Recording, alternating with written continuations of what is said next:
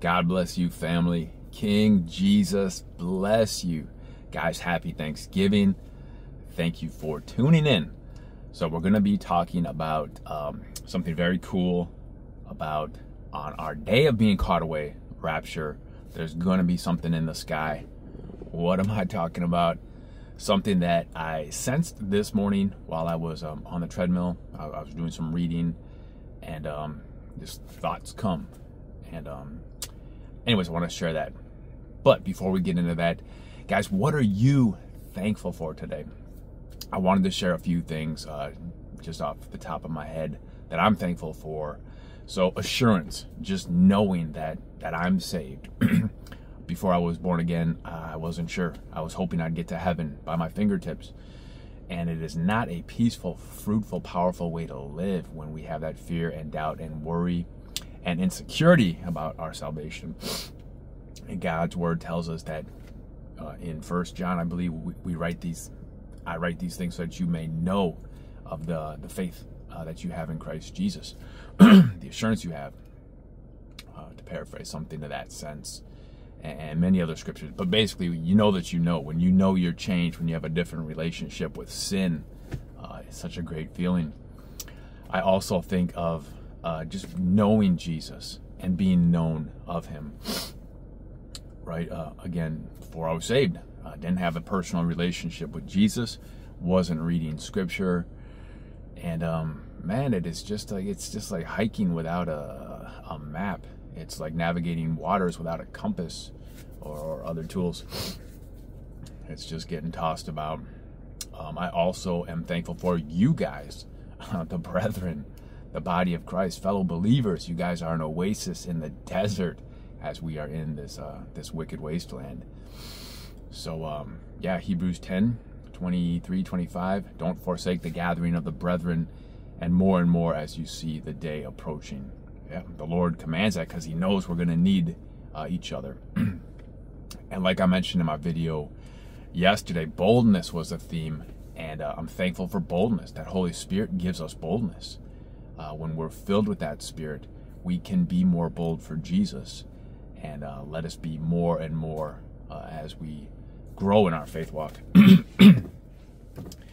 All right, so two scriptures come to me as I consider there's going to be something I truly sense that will be in the sky right before the rapture. And I believe there's a couple of scriptures that kind of, one in particular that shows to this. And you know, a parallel passage as well, King Jesus telling us that lift up your heads, your redemption draws near. There's so many different angles and perhaps numerous meanings to any scripture. But I sense with that one could be like, get off your devices, be more aware of the world. But also there's going to be something to the heavens, the clouds. When Jesus was glorified and ascending into glory back to the right hand of the Father, was it the two men in white, probably angels? Maybe it's explicit as angels. They were saying, hey, men of Jerusalem, why do you sit there and look up like that? He who ascended shall return in like manner. That's why I love driving truck, because I'm looking. There's going to be an event. We're gonna talk about that here. So before I break into that scripture, where I sense we see it in a type of the rapture, in perhaps an explicit scripture about the rapture, but also in one that talks about a horizontal rapture for Philip, right? When he was ministering to the eunuch in Acts chapter 8. Holy Spirit moved him to go to him and to explain the scripture that he was reading. Okay, Acts 8:35. Then Philip opened his mouth.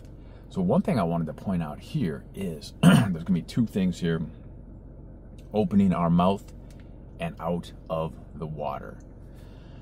So in this type of horizontal rapture, it begins with Philip opening his mouth. We need to open our mouth. You know, there's the saying that preach the gospel everywhere, and when necessary, use words. And if you guys been watching my channel, I've mentioned that a few times. I don't really like that saying, because we must use words, and we must be explicit about the gospel, about Jesus. Okay? And that's exactly what Philip did here. Then Philip opened his mouth and began at the same scripture and preached unto him Jesus. Right now, yes, we need to be tactful in our relationships with people, but it needs to eventually go down that path and talk about Jesus Christ is necessary for salvation. Let's talk about it. Okay, so they did their thing. The guy gained understanding. That's when I got baptized. As I was reading scripture and I read this part, I'm like, there needs to be understanding first, and then the choice to be baptized. And that's what happened with the eunuch. And once I realized that, I called a friend. I said, I got to be baptized. And shortly thereafter, I was. All right. So it happened. They both went into the water. Okay. And then let's jump to verse 39. And when they were come up out of the water, the Spirit of the Lord caught Philip away. Rapture, horizontal. This spoke to me in my ponderings earlier, talking about we need to come out of the water. And a lot of times in Scripture, the sea and water and waves is the masses, like the nations, the world, as it were. Like not saved people of the world. So it made me think we need to come out, right? And we are born again. We're sealed with the Spirit, but we also need to just more and more like release our grip on the world and our loves and cares of the world. So do you know what I mean? That kind of struck me. Just to, in terms of before our catching away, before Philip was caught away, he came out of the water. Could there be some language, some winking here from the Lord saying, continue to release your grasp on things of the world, the nations, the ways of the world, the pagan world, the Gentile world, to come out of that. And we will, by our sanctification, our grasp lessens on things we love in this world. It has for me, I'm sure it has for you, where there may have been some things a few years ago where we're like, dang, this is cool, and I'm looking to the future for this. But now, as the world is so broken and ugly, I think we can all release more and be like, I had certain dreams and desires and good things, but seeing the state of things, we kind of understand that, man, it's not going to be able to continue. We would like it, but it's impossible. That's probably by design and by grace from King Jesus. Okay. And then for me, the thing that came to me today, as I was just exercising and thinking of the Lord, and I was praying and reading, like I mentioned, and listening to worship music. So Revelation 4, and I actually read that this morning too. That's probably why it returned back to me. We're going to see something in the heavens before, right? So many of us have been having the sense that, we may get some kind of due notice before. Unsure of how much time, but I definitely think we'll have some kind of notice, because we're not going to be like those who it comes upon them like a thief. So therefore the inverse is true, that we're going to be ready and looking and able to see, like the virgins, the 5 wise, 5 foolish, the 5 who are watching and are ready, and they weren't surprised, they were looking and they saw it coming. Well, same thing here in the very first verse of Revelation 4. John, and this was right after Jesus speaking to all the churches. Okay, so after this, I looked, and behold, a door was opened in heaven. And the first voice which I heard was, as it were, of a trumpet talking with me, which said, come up hither, and I will show thee things which must be hereafter. And then we get into breaking the seals and the judgments and the wrath of God. The 70th week of Daniel. And the rest of Revelation is very Jewish. It's all the Lord is returning his focus back to Israel and the unbelieving world, the inhabitants of the earth. So here we're seeing that, and this just struck me, and I've read this 120 many times, Revelation. And he's saying, after this I looked, and behold, a door was opened in heaven. And then that voice of the trumpet, at the last trump, we who remain will be caught up, the rapture. So this, many of us think, is also talking about that. So the fact that he looked and he saw a door, a portal open in heaven, speaks to me and tells me that the day of rapture, and again, I would love it if we had even more notice than a day, or perhaps the moment right before. And as I continue to study and pray, perhaps we'll find something more in Scripture talking about that. But until then, currently, at least it sounds like at the moment of rapture, it's not going to be like we're doing something and then bam, we're gone. Like, it would seem here that there's going to be something in heaven that caused John, I looked, and behold, a door was open in heaven. Who knows how much timetable right? That he noticed this and looked and saw. You know what I mean? Was it minutes? Was it the morning? A day? You know what I mean? I don't know the timetable on this, but he looked and he saw the portal. He saw heaven open. So it makes me think, before our catching away, wherever we are, whatever we're doing, will there be some kind of commotion, something? Especially, again, if it's a nuclear rapture, is everybody getting alerts that bombs are coming?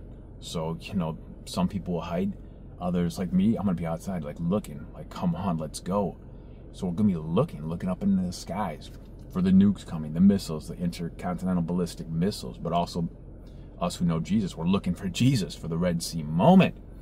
All right, so after this I looked, and behold, a door was opened in heaven, and the first voice which I heard was as it were of a trumpet. Yeah, at the last trump, the voice of command from the archangel. The dead in Christ will be raised, and then we who remain will be caught up. Rapture, harpazo, which said, come up hither, and I will show thee the things which must be hereafter. How cool. All right, so let me know, guys. Pray the Spirit on this. Consider the scripture, Revelation 4:1, and let me know what you think. And guys, be encouraged. Two things: the restrainer and blood. I want to close with this. And please quick hit the thumbs up, guys, if you're being blessed by this. All right, so the restrainer and the blood. So things may be tough now, but when we consider that the restrainer must be removed first, Holy Spirit in us, rapture, and then Antichrist revealed, and then wrath, the 70th week of Daniel, a time of Jacob's sorrow.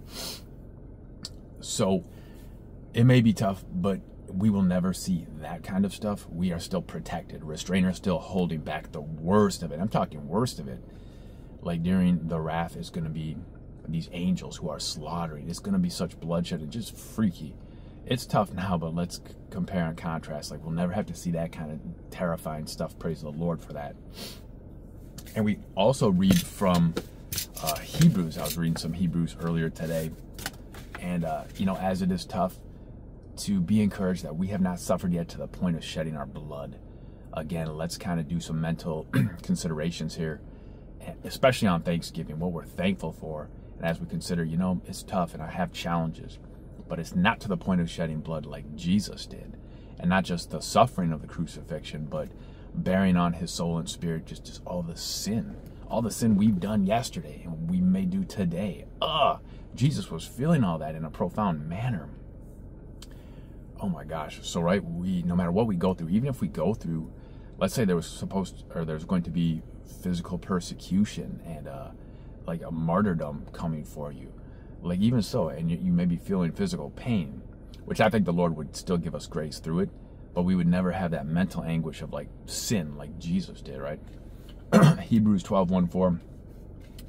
Therefore, since we have so great a cloud of witnesses surrounding us, let us also lay aside every encumbrance and the sin which so easily entangles us, and let us run with endurance the race that is set before us, fixing our eyes on Jesus, the author and perfecter of our faith, who for the joy set before him endured the cross, despising the shame, and has sat down at the right hand of the throne of God. And we know he's interceding for us constantly. For consider him who has endured such hostility by sinners against himself, so that you will not grow weary and lose heart, right? When we think of what Jesus been through, we can be encouraged. We're like, okay, this is tough. My life has challenges. I'm not giving up. Jesus suffered so much for me. You have not yet resisted to the point of shedding blood in your striving against sin. That's such great perspective, isn't it? So, you know, there's also a quote from Amos 6:1. Woe to those who are at ease, right? So it's hard, but it's a woe. It's a curse to those who are not struggling, not striving, not caring, not hugging the cactus, not embracing what the Lord has for them, deadening their senses, maybe with alcohol, drugs, pleasure seeking. Jesus refused the gall mixture on the cross, right? He faced soberly the hardest thing, when the enemies came to arrest him, he didn't run like most criminals and sought after men would do. He said, rise up, let's go. My accusers are here. So it may be hard, but if it's woe to those who are at ease, it is blessing to those who are striving and struggling, right? And we hear about this in the Beatitudes, Sermon on the Mount, called the blessings. All right, that was on my spirit. So be encouraged and be looking up. Be aware of your surroundings. Be encouraged. We probably will get a little wink, a little heads up, at least day of rapture, moment of, at least. And how cool that the Father's not going to spring it on us, right?